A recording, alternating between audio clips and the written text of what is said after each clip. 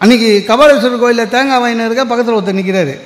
Sir நீங்கள் ஆமாம் sir சிரிப்பாக பேசுவீங்க, ரொம்ப பிடிக்கும் சார் உங்கள் பேச்சு. Right sir. அப்புறம் உங்களுக்கு மிமிக்ரி தெரியுமா சார் அப்படின்னாரு. ஏன் எனக்கு ஏங்க மிமிக்ரி தெரியும்னா? இல்லை தெரியாது. ஏங்க என்ன? இல்லை மிமிக்ரி எனக்கு பிடிக்கும் அப்படின்னாரு. எனக்கு என்னென்ன பயம், அவருக்கு என்னென்ன பிடிக்கும்னு எனக்கு தெரியாது. நீ கம்பி மேலே நடப்பியா, சிங்கம் வாயில் தலை விடுவியா, என்ன எதிர்பார்க்குறாங்கன்னு தெரியல, எதையாவது பேசுறது. அதே மாதிரி சிந்திக்காமல் பேசுவதனால தான் நிறைய பிரச்சனை வருது. நிறைய பேருக்கு எதை பேசணும் எங்கே பேசணும்னு தெரியாது சார். ஏன்னா எல்லாம் பேசும்போது சொல்லுவோம் இடம் பொருள் ஏவல் அதெல்லாம் சொல்லுவோம், தெரியாது எங்கே எதை பேசணும். ஏன் கெட்டி மேலே அடிக்கிறோம் தெரியுமா? கல்யாணத்தில் வேறு எந்த சத்தமும் கேட்கக்கூடாது, வெறும் மங்கள சத்தம் தான் கேட்கணும். ஏன்னா நம்ம எங்கே எது பேசுகிறோன்னு தெரியாது. நசமாக போவோன்னு ஓரமாக உட்காந்து ஒருத்தன். நிறைய பேருக்கு பெரியவங்களுக்கும் தெரியல. அதுலேயும் சில இந்த உறவுக்காரங்களாம் இருக்காங்கல்ல, அதுலேயும் 60+, அந்த 60+ஏ அவங்களுக்கு ஒரு பெரிய சுதந்திரம். அறிவுரை யாருக்கு வேணாலும் வழங்கலான்னு. உறவுக்காரன்னா இன்னும் மாட்டோம். கல்யாணத்தில் நடுவில் உட்காருவான் சார். போகிறவரெல்லாம் பிடிச்சி பேசி கொடுத்துனுப்பான். ஒரு பொண்ணு அழகாக ஒரு 18 வயசு பொண்ணு ஃபஸ்ட் கிளாஸாக மகிழ்ச்சியாக ட்ரெஸ் பண்ணிட்டு குறுக்க முறுக்க போகுது. இங்கே வா, சரஸ்வதி பொண்ணு தானே நீ? ஆமாம் தாத்தா இருந்துச்சு. உனக்கு செவ்வாய் தோஷம்னு சொன்னாங்களே உங்கள் அம்மா, சரி பண்ணிட்டீங்க. அத்தோடு முடிஞ்சிச்சு. சத்தமாக அந்த பொண்ணு அத்தோடு முடிஞ்சிச்சு. அது அப்படியே ஓடி போய் பிரச்சனை தான். அது எல்லார் எதிர்க்கும் கல்யாணத்தில் தான் கேட்பான். இந்த பையன் போனால் வச்சுங்க, டேங்களா சமசம் பையன் தானே நீ?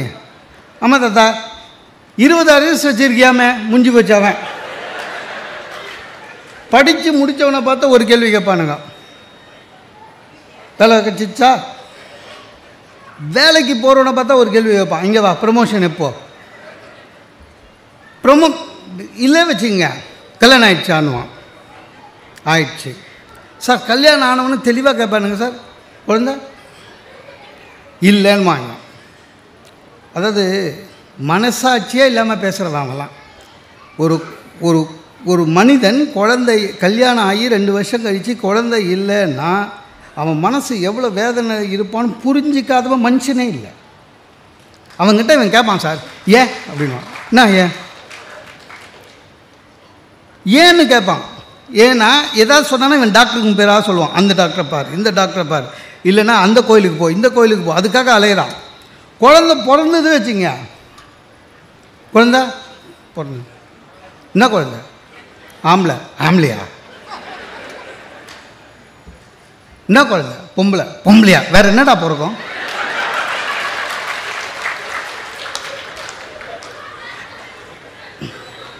எது வேணா எங்கே எது பேசுறதுன்னு தெரியாது. பேசுவதற்கு முன்னால் ஒரே ஒரு வினாடி சிந்தியுங்கள். உங்கள் பேச்சு நலமாக இருக்கும், உங்கள் பேச்சை கேட்பவர்கள் நலமாக இருப்பார்கள். இல்லைன்னா உங்கள் மேலே கோபப்படுவாங்க. ஒரு கிரகப்பிரவேசம் போனால் என்ன பேசணும் சார்? அவன் வீடு கட்டுறதுக்கு எவ்வளோ அலைகிறான்னு கட்டுறவனுக்கு தான் தெரியும். கிரகப்பிரவேசம் போகணுமா, கண்டிப்பாக ஒரு ஸ்வீட்டு, பொங்கல், வடை, இட்லி, காப்பி குடி, முடிஞ்சால் கவர் கொடு, இல்லை விடு, வாழ்க வளமுடன் வந்துரு, அவ்வளோதான் பண்ணணும். அது தயவுசெய்து இனிமேல் நீங்களாம் அதான் பண்ணணும். ஏன்னா சும்மா போய் கேள்வி கேட்கக்கூடாது. அவன் கடனை வாங்கி நொந்து இஎம்ஐ கட்டணும்னு வந்து உட்காந்துக்கிறான். வந்துருக்காப்பா சார், எவ்வளோ ஆச்சு? என்ன நீ கொடுக்க போறியா? என்ன எதுக்கு அந்த கேள்வி? எவ்வளோ ஆச்சு? அவன் இவங்கிட்ட சொல்லாமா வானாமா யோசிப்பான். கூட வேலை செய்கிற ஆஃபீஸ் பக்கத்து சீட்டுக்காரன் எவ்வளோ ஆச்சுன்னு கேட்டால் இவன் யோசிப்பான், சார் எவ்வளோன்னு சொல்கிறது. ஏன்னா அவனுக்கு தெரியும் நம்ம சம்பளம், இவன் மட்டும் எப்படி இவ்வளோ வாங்கிட்டான், அதெல்லாம் யோசிப்பான். ஏன்னா நம்மளை பற்றி மொட்டை கட்டாச்சு போகிறவனே பக்கத்து சீட்டுக்காரன் தான், அந்த பயம் இருக்கும். என்ன பண்ணுறதுங்க? எவ்வளோ ஆச்சு? கம்பி முறுக்கு கம்பி தானே. டேய் நீ என்ன பண்ண போகிற? ஓ சார் நான் ஒரு ஃப்ளாட் வாங்கினேன் சார் ஃபஸ்ட் ஃப்ளோரில். என் ஒய்ஃப் சொன்னாங்க அப்போவே, கிரகப்பிரவேசம்லாம் ஒன்றும் வேணாம், கணபதி பூஜை பண்ணிவிட்டு போயிடலாம். நம்ம கேட்குறோமா கிரகப்பிரவேசம்னு? ஃபஸ்ட்டு கெஸ்ட்டு வந்தது எங்கள் மாமா, தாய் மாமா வந்தார். அதான் அந்த உறவு எதை பேச அதெல்லாம் ஒன்றும் கிடையாது. வந்தார். எவ்வளோ ஆச்சு வந்தார். மாமா வேறு வழி இல்லை சொன்னேன். அப்புறம் அது ஒரு டபுள் பெட்ரூமுங்க. இவர் இப்போ பசங்க வளர்ந்ததுன்னா இந்த செவரு இடிச்சு பெருசாக்கலாமா என்ன?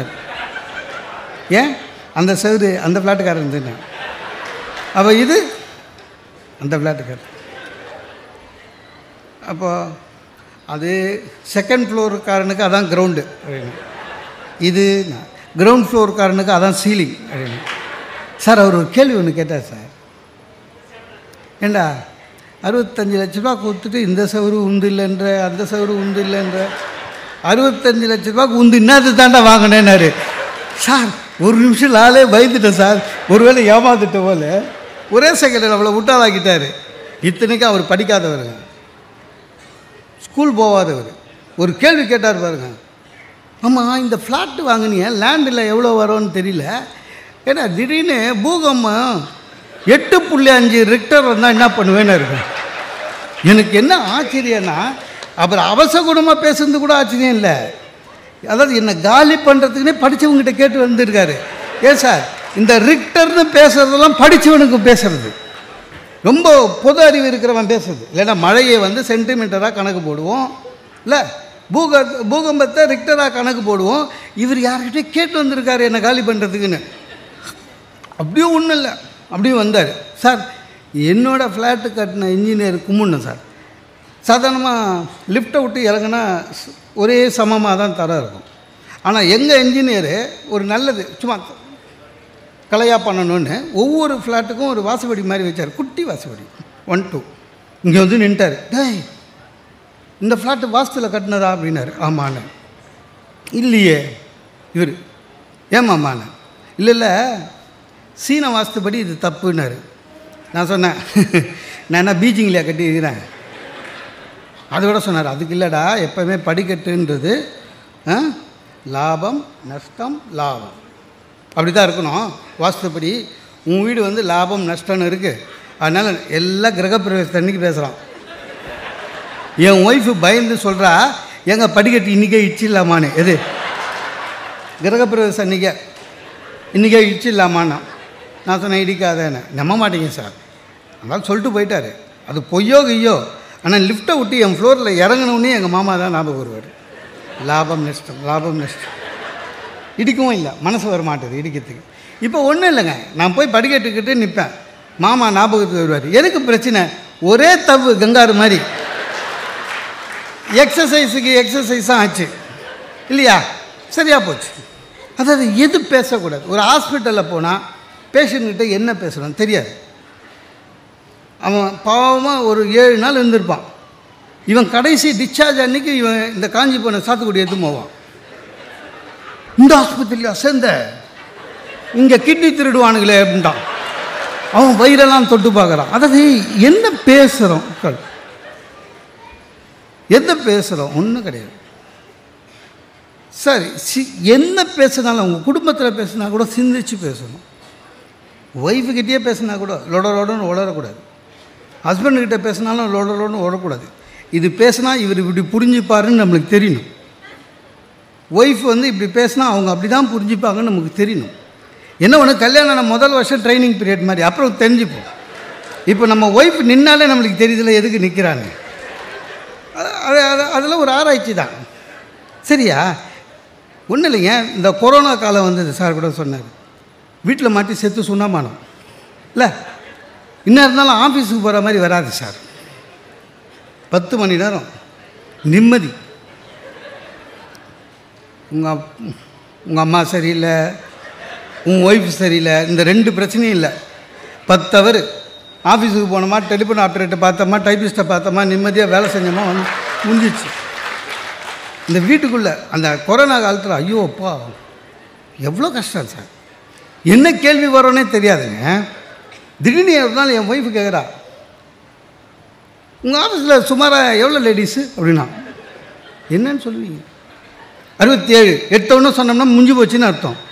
67 பேர் சொன்னவொடனே டான்னு சொல்கிற அப்படின்வாங்க. யோசிக்கணும். நான் சொன்னேன் என் ஆஃபீஸில் எல்லாமே சுமாராக தான் இருப்பாங்க அப்படின்னு. இல்லை எத்தனை லேடிஸ் ஆக்சுவலாக அவளுக்கு தெரியாது, அவ்வளோ பேர் ஜாதகமும் நம்மளுக்கு தெரியும்னு. தெரிலம்மா, ஒரு 7-8 பேர் இருக்கும். என் செக்ஷனில் 7 பேர், அவ்வளோதான். ரொம்ப கஷ்டம். அழகாக சார் யோசிக்கணும் சார். ஒரு பாராட்டுறதா இருந்தால் கூட யோசிக்கணும். இல்லாதது பொல்லாத பாராட்டினா மாட்டிக்குவோம் இல்லை. இப்போ சீரியல் பார்க்குறாங்க லேடிஸு, பார்க்காதீங்கன்னு சொன்னோம், கேட்க போகிறதில்ல, அதனால் விட்டேன். ஏன்னா நம்ம வீட்டிலே கேட்கல, என்ன நேரம் பாரு சீரியல் தான். எனக்கு என்னமோ அந்த சீரியல் ஓடிச்சுனாலே பிபி வரும் எனக்கு. நான் வீட்டுக்கு போகிறேன், ஒய்ஃப் சீரியல் பார்த்துன்னுக்குறாங்க. நான் என்ன பண்ணேன், ஆஃபீஸ்லேருந்து வரவே பாராட்டுவோம் அப்படி எல்லாருக்கும் ஒரு இடர் வரும்ல, பாராட்டலாமே ஒய்ஃப்ன்ட்டு அப்படி சீரியலை பார்த்தா அதில் ஒரு 60+ ஒரு ஆள் சோப்பாக ஏதோ சீரியலில் நடிச்சுன்னுக்கிறார். ஆக்சுவலாக அவரை பார்த்தா எங்கள் மாமனார் மாதிரி இருந்தது. சரி ஒய்ஃபை பாராட்டுவோமேனு அவங்களுக்கு மகிழ்ச்சி வரலாம், அப்பாவை பற்றி பெருமையாக சொன்னேன். அதனால் டேய் அது உங்கள் அப்பா மாதிரியே இல்லை அப்படின்னா அவள் மகிழ்ச்சி அடைவான்னு நினச்சி சார், உல்ட்டாவாயிடுச்சு. உங்கள் அப்பா மாதிரி இல்லைண்ணே, திடீர்னு என் ஒய்ஃபு பேய் பூச்சா மாதிரி இருந்தா. அப்போ எங்கள் அப்பா நான் பைத்தியமா அப்படின்னா, அந்த சீரியல் அந்த கேரக்டர் பைத்தியமா சார் எனக்கு தெரியாது. எங்கள் அப்பா பைத்தியமா, ஆக்சுவலாக அவர் உண்மையிலே பைத்தியமானா மாட்டிச்சு. அதாவது சிந்திக்காமல் பாராட்டுறேன்னு போய் 2 நாள் ஆச்சு சண்டை முடிக்கிறதுக்கு. எல்லாமே அப்படி தான். உதவி செய்கிறோம், நிறைய பேர் உதவி செய்கிறேன்னு மாட்டிப்பான், பார்த்துக்கிறீங்களா? எதுக்குன்னா சிந்தனை முக்கியம். ஒரு வினாடி சிந்திச்சினாலே போதும் சார், உங்களுடைய செயல் பேச்சு எல்லாமே சரியாகி வாழ்க்கை பிரகாசமாகும். ஒருத்தரை உதவி செய்யணுமா, வள்ளுவன் சொல்லியிருக்கான் சார், நன்றாற்றலும் தவறு உண்டு, அவரவர் பண்பறிந்த ஆற்றாக்களை இல்லை. நான்லாம் ஏதாவது சேவை செய்யணும்னு நினச்சி இந்த செங்கல்பட்டு மதுராந்தகத்துக்கு நடுவில் ஒரு ஆதரவற்ற முதியோர் இல்லம் இருக்குது. உண்மையிலேயே ஆதரவற்றவர், அவங்களுக்கு பசங்க யாரும் கிடையாது. ஒரு எப்படியும் ஒரு 80 பேர் இருப்பாங்க, எல்லாம் 65+ தான். அந்த நம்மளால் முடிஞ்சது மாதம் கேஷ் கொடுக்க முடியாது. அதனால் நான் என்ன பண்ணுவேன், எப்போவுமே இந்த சனி ஞாயிறெல்லாம் நமக்கு கூட்டம் இருக்கும். கூட்டம் இல்லாத சனி ஞாயிறு இருந்ததுன்னா நானே என் சொந்த செலவில் கார் பெட்ரோல் போட்டுன்னு அங்கே போய் அந்த பெரியவங்களெல்லாம் உட்கார வச்சு ஒரு 1 hour பேசுவேன், சிரிப்பாங்க. என்னால் முடிஞ்ச சேவை அவ்வளோதான். நீங்கள் நம்ப மாட்டீங்க, கொரோனா காலத்தில் பாஸ் வாங்கிட்டு போய் பேசியிருக்கேன். என்னால் முடிஞ்ச சேவை அவ்வளோதான். நல்லா தான் போயிட்டு இருந்தது. அங்கே ஒன்றும் கிடைக்காது, அவங்களாம் ஆசீர்வாதம் பண்ணுவாங்க, வாங்கிட்டு வந்துடணும், பேமெண்ட் கிடையாது, ஒன்றும் இல்லை, சேவை. ஒரு 4 மாதம் முன்னாடி போனேன், பேசினேன். ஒரு பெரியவர் கூப்பிட்டார், போனேன், தலையில் கை வச்சார். நல்லா அவர் நீ வர அன்றைக்கி ரொம்ப நாங்கள் சந்தோஷமாக இருக்கோம், நீ போயிடுவல்ல, போயிட்ட பிறகு நீ என்ன சொன்னியோ அதெல்லாம் நாங்கள் சொல்லி சிரிச்சுப்போம், ரொம்ப சந்தோஷம் அப்படின்னாரு. ரொம்ப நன்றிங்க ஐயான்னு. அடுத்தது சொன்னார், ஆனால் உங்கள்கிட்ட ஒரு கெட்ட பழக்கம் அப்படின்னாரு. என்னங்க ஐயான்னு. இல்லை, நீ உன் இஷ்டப்பட்டு வர, இஷ்டப்பட்ட நாள் வர, நீ பேசாமல் எங்களுடைய தங்கிடு. சார் ஆதரவற்ற முதியோர் இல்லம் சார், நீ எங்களோட தங்கிடு.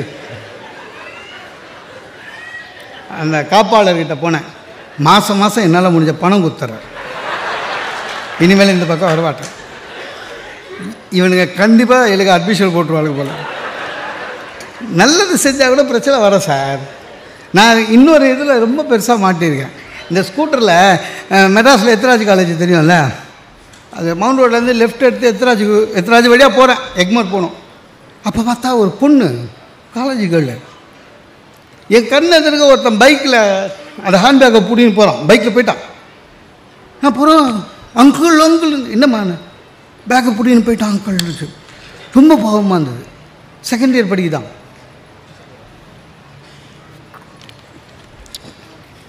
பைக்கில் என்னம்மா இருக்குதுன்னு நான் நினச்சேன், இது பணங்கன்னு வச்சுருக்கு போல இருக்குதுன்னு.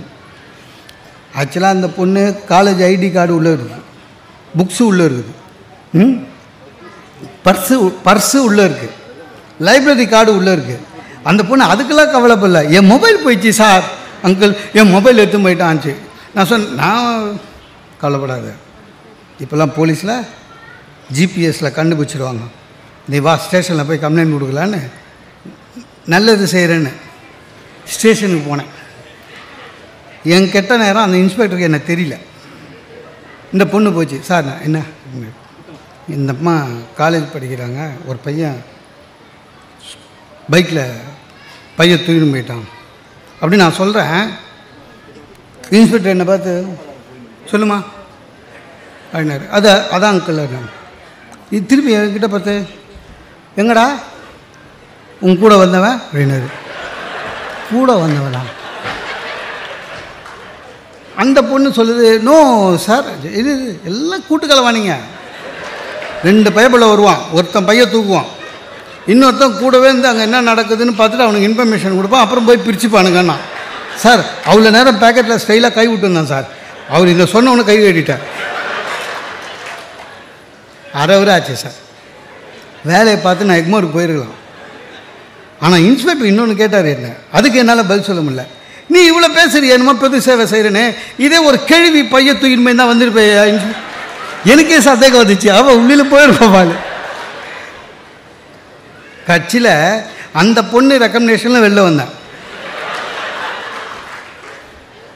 சிந்தனை செய்யணும் சார், எதுவாக இருந்தாலும் சரி. நீங்கள் யாருக்கிட்டே பேசும்போது மைண்டில் ரெடி பண்ணி பேசுனீங்க வச்சுக்கலாம், ஈஸியாக தப்பிச்சிடலாம் எந்த பிரச்சனையாக இருந்தாலும் சரி, இன்க்ளூடிங் ஹஸ்பண்ட் அண்ட் ஒய்ஃப். இந்த கேள்விக்கு இவர் இப்படி தான் பதில் சொல்லுவார் வீட்டுக்காரு, தெரிஞ்சுன்னு கேள்வி கேட்கலாம். இல்லை இந்த கேள்வி வரும்போது இதை சொன்னால் சரியாயிடும், எனக்கு தெரியும், நம்ம அந்த மாதிரி பண்ணியிருக்கோம் சார். இந்த நம்ம மோடி அரசாங்கம் வர்றதுக்கு முன்னால் காங்கிரஸ் இருந்ததில்லை, அப்போ கடைசியாக கிருஷ்ணா தீரத்துன்னு ஒரு மந்திரி இருந்தார். அவர் மகளிர் நல வாரியம். அவர் என்ன பண்ணாருங்க, கடைசி 6 மாதத்தில் ஒரு நாள் சென்னைக்கு வரும்போது சொன்னார் நிருபர்கள்கிட்ட, நாங்கள் மீண்டும் ஆட்சிக்கு வந்தால் ஹவுஸ் ஒய்ஃப், ஹோம் மேக்கர், வேலைக்கு போகாமல் வீடை பார்த்துட்டு கொஞ்சம் அமைதியாக இருக்காங்கல்ல அவங்களுக்கு ஹஸ்பண்டுங்கெல்லாம் சம்பளம் கொடுக்கணும், சட்டம் எடுத்து கொண்டு வரப்படும் அப்படின்னு சொல்லிட்டு அவர் டெல்லி போயிட்டார். பேப்பரில் போட்டான். நான் அடுத்த நாள் படித்தேன், தூக்கி போட்டேன். என் ஒய்ஃபும் படிச்சிருக்கான். ஒய்ஃபும் படிச்சுட்டு நான் ஷூ போடுற நேரத்தில், எங்கள் பேப்பர் படிச்சிங்க, நான் படித்தேன், இந்த என்ன மாதிரி ஹவுஸ் ஒய்ஃபாக இருக்காங்கல்ல, அவங்களுக்கெல்லாம் ஹஸ்பண்ட் சம்பளம் தரணுமாமே. பிரச்சனை ஆரம்பம். யோசித்தேன், நீ சொல்லுமா, சரி என்ன. நான் சொன்னேன், அதெல்லாம் சொல்லுவாங்க, சட்டம்லாம் வராதுன்னு. அவன் வந்ததுன்னா அவன் சொன்னாங்க, கொடுக்காத ஹஸ்பண்டை அரெஸ்ட் பண்ணுவாங்களாமேன்னு. சார் அந்த நியூஸ் நானும் படித்தா அந்த வரியே இல்லை. இவளே சொல்கிறா அந்த வரியே இல்லை, நான் தான் படித்தேனே. கொடுக்காத ஹஸ்பண்ட் அரெஸ்ட் பண்ணுவாங்களாமேனா. அப்புறம் பார்த்தா இது சரியாக வராது, இதுக்கு ஒரு ஃபுல் ஸ்டாப் வைக்கணும். அதான் சிந்தனை நம்மளால் முடிஞ்ச அளவுக்கு. சார் நம்ம என்ன 7 அண்டங்கள் எப்படி இருக்கிறது, இன்னும் 20 வருடத்தில் எப்படி உலகம் மாற்ற போயிருக்கிறது, நாகரிகத்தின் மாற்றம் என்ன, பண்பாட்டின் மாற்றம் என்ன, இதெல்லாம் எதுக்கு சார்? குடும்பத்தை ஒழுங்காக நடத்துவோம். நம்ம குடும்பம் ஒழுங்காக இருந்தாலே அதுவே போதும். உலக கவலை அப்புறம். நான் என்ன பண்ணேன், சரி இது எப்படியே சரி வராது, சொல்லுமாண்ணே. இல்லைங்க சட்டம்னு வந்தால், நான் சொன்னேன் சட்டம்னு வந்தால் குத்தணும். இல்லை அதுக்கு இல்லைங்க, சம்பளம்னு குத்திங்கன்னா பிஎஃப்லாம் பிடிப்பீங்களா அப்படின்னா. எனக்கு என்ன பயானா, பட்டிமன்றம் பேசிட்டு லேட்டாக போனால் சாம்பார்லாம் சூடு வச்சு போடுறா, அதுக்கெல்லாம் ஓவர் டைம் எதுவாளோன்னு பயமாக இருந்தது. அப்புறம் சொன்னேன் எல்லாம் உண்டு, லீவுங்க எல்லாம் போனஸே உண்டு.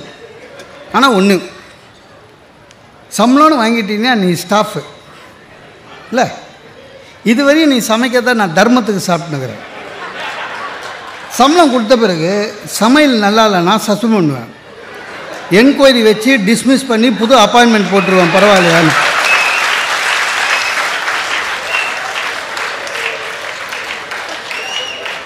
அதுக்கப்புறம் அதை பற்றி பேச்சே இல்லை.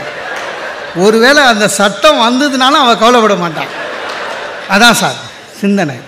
இந்த தகவல் உங்களுக்கு பிடிச்சிருந்தா லைக் பண்ணுங்க, உங்க ஃப்ரெண்ட்ஸுக்கு ஷேர் பண்ணுங்க, மறக்காம எங்க சேனலுக்கு சப்ஸ்கிரைப் பண்ணுங்க.